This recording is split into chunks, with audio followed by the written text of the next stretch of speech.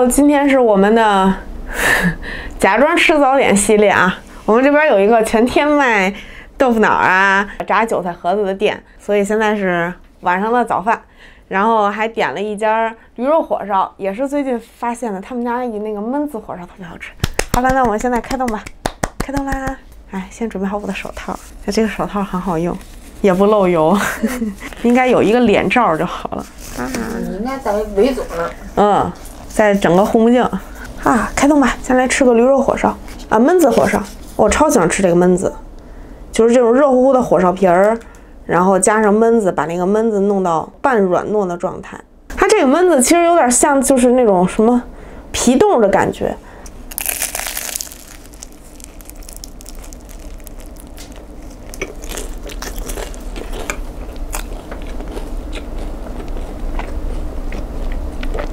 火烧皮特别酥，然后这个焖子就是你一挤，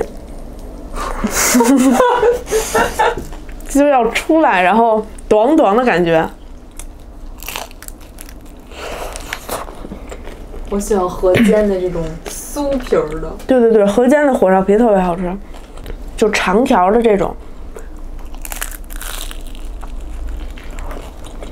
特别糯，真的。这个驴肉焖子好像是用那个驴皮还有驴肉汤，然后熬的，特别糯。我觉得这比驴肉火烧都好吃，而且特别便宜，短。再来个韭菜盒子，有的地儿也叫它菜饺，看着挺薄，馅还挺满。一股很浓郁的韭菜味儿。但还是挺酥的，一般是韭菜、鸡蛋和粉条，这个好像没有鸡蛋，这个是韭菜和粉条。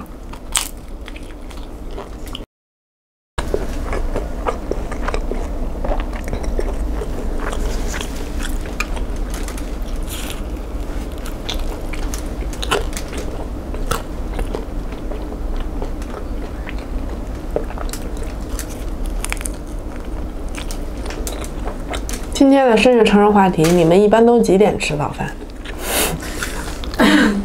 尝尝豆腐脑，我把我们附近的豆腐脑几乎都点遍了，这家算不错的，而且最主要是它全天都卖。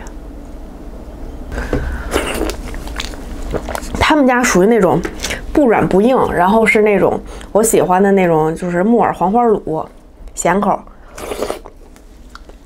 然后很贴心的送了小辣椒瓶。搅一搅辣椒，我是咸党爱好者，而且是卤党，因为还有一种浇汁豆腐脑是浇什么酱油啊、什么花生米啊，然后什么辣椒油、醋什么的那种。我喜欢这种稠乎乎的豆腐脑。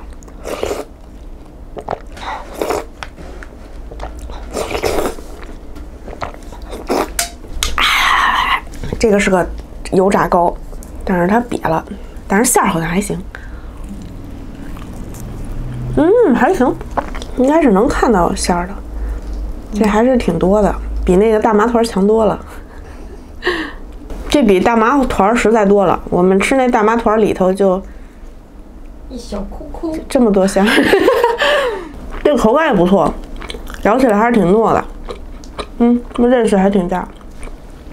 白天能买到这种早点，很欣慰了。这个是反正从早上到晚上都能点得着。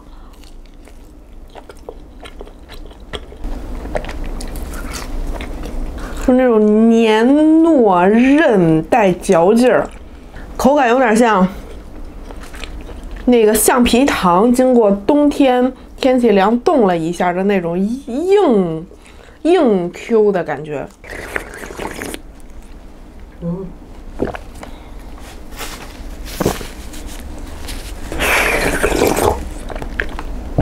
我好爱豆腐脑。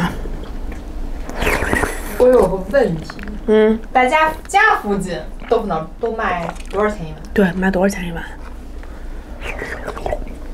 我记得小时候吃豆腐脑1.5块，然后现在基本上就5块、6块，也有4块的。有那种就路边的或者是租的那种租的饭馆，早上单独卖早点的那种，一般是4块，然后加上打包盒是5块。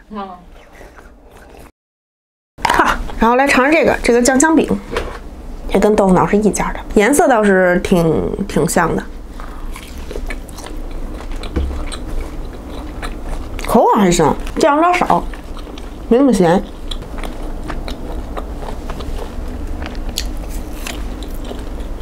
有你自己做的好吃吗？没有，还是我自己做的那酱面好吃。我自己做那料足啊。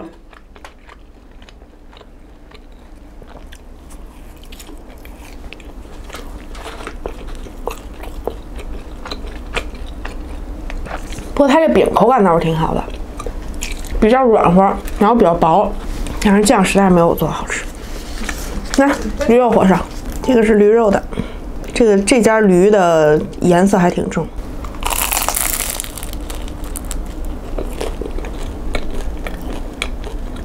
这还行。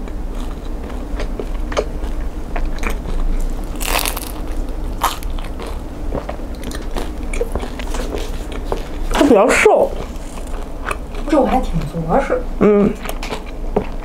肉还挺多的。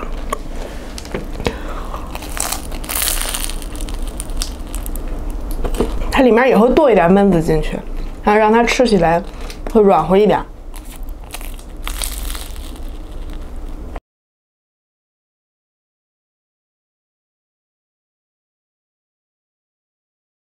其实我特别喜欢吃那个早点店，就自己做这个咸菜丝儿啊、拌圆白菜啊，有的地儿还有那个酱八宝，就是那种咸菜。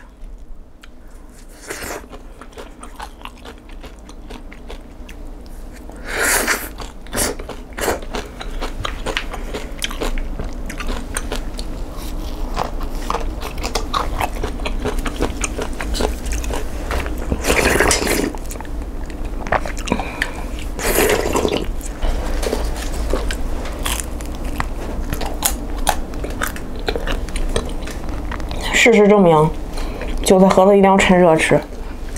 这个放久了就皮就硬了。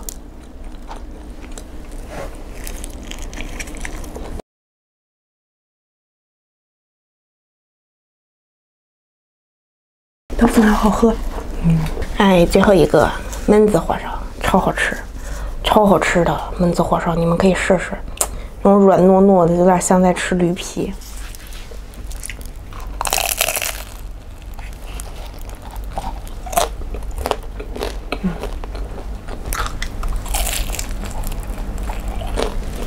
特别喜欢这种胶状的感觉。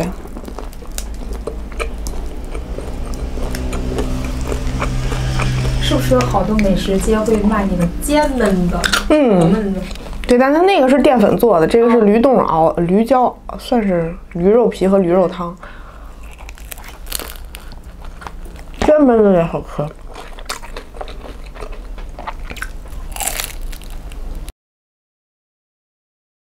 前几年吧，然后昌平有一家店特别好吃，卖那焖子火烧4块钱一个，然后巨好吃无比。后来拆了，哎，改成了一个也不卖啥的了。就原来在那个2元店旁边，就是青城饭店对面，巨好吃。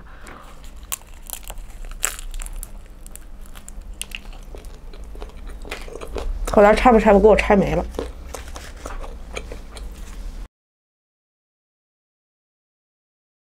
其实这家碗虽然不大，但它量还真的不少，因为它深。我有时候点那个早点，点1碗，给我盛半碗，装这么满的商家已经很少了。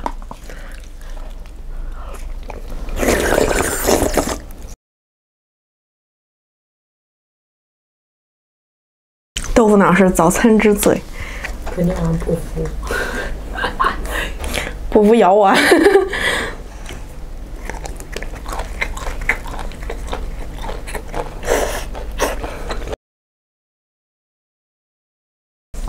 呀，没用筷子，留起来。好啦，今天的假装吃早点系列就到这儿了啊！你们真的可以试一下焖子火烧，超级好吃。卤汁豆腐脑超级棒，早餐之最没有之一。然后大家记得好好吃早点，就是，哎，虽然我今天也没起来吧，然后那个拜拜。